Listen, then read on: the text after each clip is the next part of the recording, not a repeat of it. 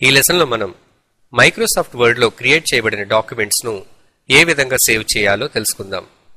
అదే విధంగా ఒక డ్రైవ్ లో ఒక ప్రత్యేకమైన లొకేషన్ లో సేవ్ చేయబడిన ఫైల్స్ ను మైక్రోసాఫ్ట్ వర్డ్ లో ఏ విధంగా ఓపెన్ చేయవచ్చో కూడా తెలుసుకుందాం.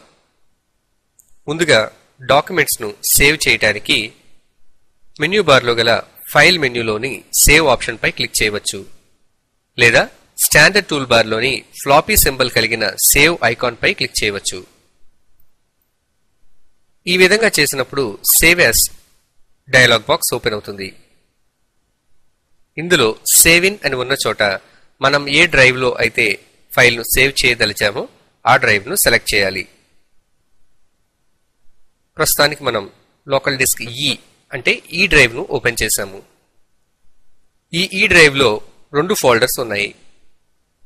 ఒకవేళ మన ఫైల్ ను ఏదైనా ఒక ఫోల్డర్ లోకి సేవ్ చేయాలి అనుకున్నప్పుడు ఆ ఫోల్డర్ ను డబుల్ క్లిక్ చేసి ఓపెన్ చేయాలి. లేదా కొత్తగా మనం ఒక ఫోల్డర్ ను క్రియేట్ చేయడానికి క్రియేట్ న్యూ ఫోల్డర్ ఆప్షన్ పై క్లిక్ చేయాలి. మన ఫోల్డర్ కు ఏ పేరు అయితే అసైన్ చేయాలనుకుంటున్నామో ఆ పేరును టైప్ చేయాలి.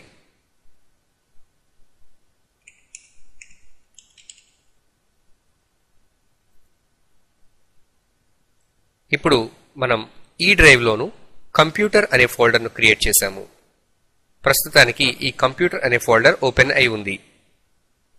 మనం ఫైల్ ను ఏ నేమ్ తో అయితే సేవ్ చేయాలి అనుకుంటున్నామో ఆ నేమ్ ను ఫైల్ నేమ్ అని ఉన్న చోట టైప్ చేయాలి. తరువాత కుడివైపు గల సేవ్ బటన్ పై క్లిక్ చేసి ఫైల్ ను సేవ్ చేయవచ్చు. సేవ్ చేసిన ఫైల్ ను ఓపెన్ చేయడానికి ఫైల్ మెన్యూలోని ఓపెన్ ఆప్షన్ పై క్లిక్ చేయాలి. ఇందులో లుక్ ఇన్ అని ఉన్న చోట మనం ఏ డ్రైవ్ లో అయితే ఫైల్ ను సేవ్ చేశామో ఆ డ్రైవ్ ను సెలెక్ట్ చేసి ఓపెన్ చేయాలి. అందులో మనం ఏ ఫోల్డర్ లో అయితే మన ఫైల్ ను సేవ్ చేశామో ఆ ఫోల్డర్ ను సెలెక్ట్ చేసి ఓపెన్ బటన్ పై క్లిక్ చేయాలి. మనం ఓపెన్ చేయదలుచుకున్న ఫైల్ ను సెలెక్ట్ చేసి ఓపెన్ బటన్ పై క్లిక్ చేసినప్పుడు ఆ డాక్యుమెంట్ మనకు మైక్రోసాఫ్ట్ వర్డ్ లో ఓపెన్ అవుతుంది.